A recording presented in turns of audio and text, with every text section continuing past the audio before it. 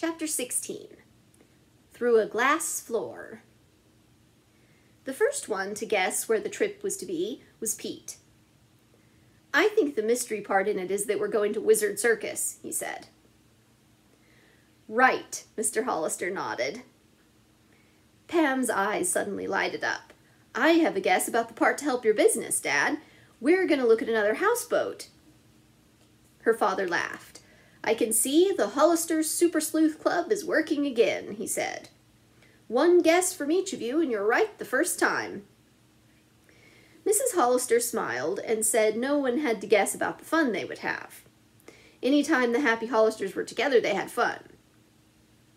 "You're right, Elaine," her husband agreed. "But there is a special treat we'll have on the way. Suppose we keep it a secret." The children tried to make him tell, but he only laughed. He suggested that everyone get ready to leave as promptly as possible. Then he added, "Pack swimsuits and pajamas. We might stay overnight." By 9 o'clock, everyone was ready to leave. Mr. Hollister had rented a station wagon in town, just like theirs at home. Mr. Hollister and the family took their usual places. Mrs. Hollister and Sue in front, the girls in the middle seat, and the boys in the rear. Mr. Hollister drove for 2 hours through open, sandy country, sprinkled with groves of grapefruit and lemon trees. How sweet it smelled, they thought. Presently they came to a canal, and Mr. Hollister took the road that ran alongside it, past pink, blue, yellow, and green cottages. He stopped in front of a houseboat, and everyone got out. A stiff breeze was blowing, but it was warm. The houseboat was not so attractive as those at Circus Island, and Mr. Hollister decided at once it would not be suitable for his client. "I'm not even going inside," he said. "We'll push on as soon as you've all had a chance to stretch your legs a bit." The children played tag for 10 minutes, then got back into the car. Mrs. Hollister, sighing, took a comb from her purse and began to comb Sue's hair. "The trade winds are wonderful," she said. "It would be dreadfully hot without them, but they're disastrous for hair." Gazing at Pete's blonde head, she laughed. "Not a hair out of place in a crew cut. Perhaps we should all have crew cuts, girls." "Oh, no!" Mr. Hollister exclaimed in horror. "I like our hair the way it is," Sue announced. "I don't want anyone to cut off my curls." "All right, Sue," Pam said. "Mother may have a crew cut." The boy and their father laughed loudly at the thought of the pretty mother going about with a crew cut. At 12 o'clock, Mr. Hollister drew up beside a white concrete building set in a palm grove. Among the trees on one side of the building were bright-colored tables and chairs. Beyond was a lagoon with many small boats in it. "We'll stop here for a little sightseeing," Mr. Hollister announced, "and then have lunch." He led the family into the building and down a long flight of steps to a circular room, where great glass-enclosed tanks lined the walls. Swimming about in them were tropical fish of various kinds.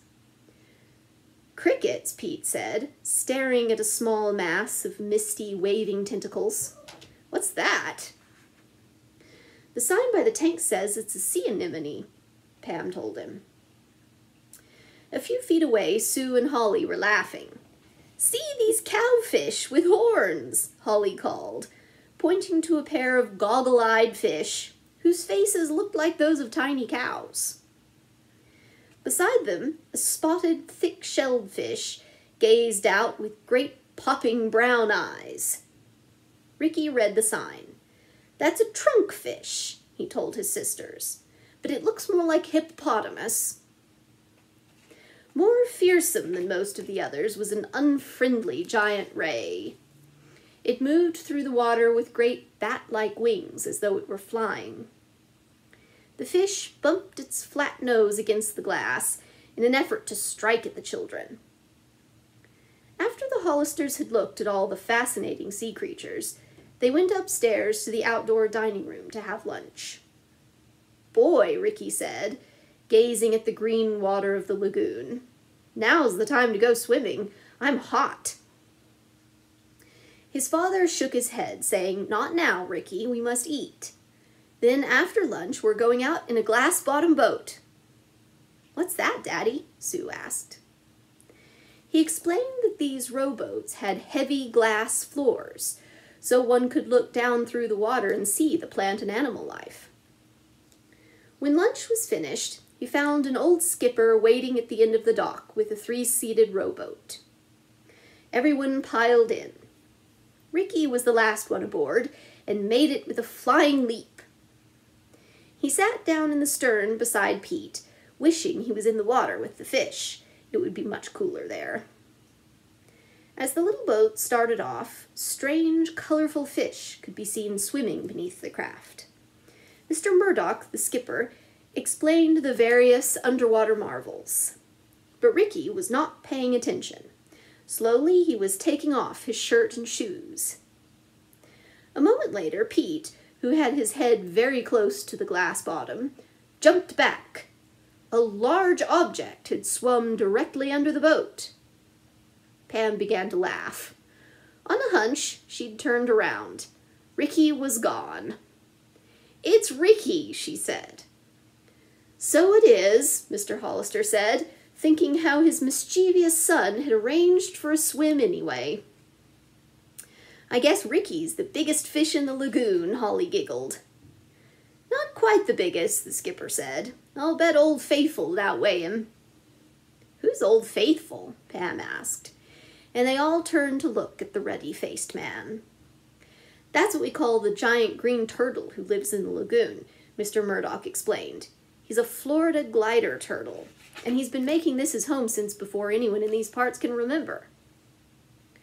"Where'd Ricky go?" Holly asked, worried. She could not see him anywhere. Suddenly, a spray of water shot into the boat. Everyone turned to glimpse Ricky's dancing eyes, a stream of water spurting from between his front teeth. "Ricky," said Mrs. Hollister, "I want you to—" The boy did not hear her, for he had made a neat surface dive and disappeared. "Your boy's a real tadpole," the skipper remarked. "That's what Mommy calls him," Sue giggled. Presently, Mrs. Hollister became concerned. Why didn't her son come up for air? He had been down for what seemed a very long time. "Oh, I see Ricky!" Holly suddenly cried out, pointing through the glass floor. At the bottom of the lagoon was Ricky, upside down, legs kicking wildly. He seemed very busy at some special task. "What on earth is the boy doing?" Mrs. Hollister exclaimed. "Maybe he found a pirate treasure," Holly suggested. "Or an oyster with a pearl in it," Pete added, winking at his father. All at once there was a great splashing of water and the boy began to rise. Ricky, his impish face red from lack of air, popped his head above the surface and called out, panting, "Help me, someone, he's awful heavy, but what a prize!" Ricky was treading water as fast as he could, but the odd-looking object struggling in his arms kept pulling him under. Mr. Murdoch laughed loudly, but it was several seconds before the Hollisters could learn the reason for his mirth. "He's wrestling with Old Faithful," the skipper said. Leaning over the side, he quickly explained to the boy that the giant turtle must be put back. Old Faithful was a lagoon landmark and pet. Ricky released his huge prize. Then, sorrowfully, he scrambled back into the boat. "Shucks," he said. "Old Faithful would have been swell to have in Shoreham." His father laughed. "He'd have made a lot of turtle soup. As for me, I could do without it. I'd prefer that the turtle stay on the bottom of the lagoon." "Me too," said Sue, who had never tasted turtle soup, but she decided if her daddy did not like it, she would not either. She made everyone laugh by adding, "The turtle's so hard, I guess he doesn't have much juice in him anyway." After gazing down at the fish and plants in the lagoon a while longer, Mrs. Hollister suggested that perhaps it was time to go on. "You HSSCs still have the mystery part of this trip to solve," she reminded the children. "That's right," said Pete. Are we going to the Wizard Circus now? Yes, Pete. How far is it, Dad? Only another 10 miles. Pete asked the skipper if he had ever heard of it. Oh yes, Mr. Murdoch replied. Folks from Wizard eat here once in a while. I take 'em out to wash the fish sometimes. I guess it's a change from watching circus animals all the time. Do you know anything about the man who owns it? Mr. Hollister questioned. Not much, except what the folks tell me. I hear a lot of 'em left other circuses to go with Wizard, and now they regret it. Why? Well, I'm not sure. They're well paid, but they just don't like the way the owner runs things. I guess he's hard to get along with, and... As the skipper paused, Pete said, Yes, please go on. Mr. Murdoch was thoughtful a few moments, as he pulled slowly on the oars. Finally he said, I'm not one to gossip, but you look like nice folks, so I suppose it won't hurt to tell you what some of the bareback riders said one day. They don't think the circus is being run honest. The Hollisters gasped. Such a place could be using stolen trick dogs. By this time the boat had reached the dock, and the visitors scrambled out. They thanked the skipper for the ride and his information about Wizard Circus, and said goodbye. As they started up the path to the parking space, Pete cried out, Crickets, look! Isn't that Toto coming out of the restaurant? He pointed to a big man hurrying toward a nearby car. Before the other Hollisters could catch a glimpse of the man's face, he had ducked into the automobile. It started quickly and sped down the road. I'll bet he's heading for Wizard Circus, Pete said. Do you suppose he's left Peppo's circus for good? Pam exclaimed. I hope he has, Sue said, and all his naughty elephants, too. Let's follow him, Dad, Pete urged, and dashed ahead to open the car door for his mother. Mr. Hollister was willing, and everyone scrambled into the station wagon. They kept the elephant trainer's car in sight for a couple of miles. Then, in a little town, it disappeared in traffic. Realizing the children's disappointment, Mrs. Hollister said, We aren't sure that man is Toto. But if he is and he's headed for Wizard Circus, we'll see him when we get there. Oh, that's right, of course we will, Pam said. It was 4 o'clock when they came to the village where Wizard Circus was located. Mr. Hollister asked a policeman in the center of town to direct him to the circus grounds. Following his instructions, they drove straight ahead, and about a mile out of the village turned onto a gravelly road. It was hot and treeless. There were no houses, just hummocks of grass in the sandy fields. Presently, Ricky let out a whoop. There it is! I see it! He exclaimed. The boy pointed to a group of brown and yellow canvas tops, just visible over the high board fence. As they drew closer, Pam said, Listen. Boy, are they off-key, Pete remarked. They sound like a bunch of real amateurs compared to Peppo's band. They sure do. Ouch, said Ricky, clapping his hands over his ears as a trumpeter hit a wrong note. There was no parking lot in sight, a fact which Mrs. Hollister remarked seemed strange.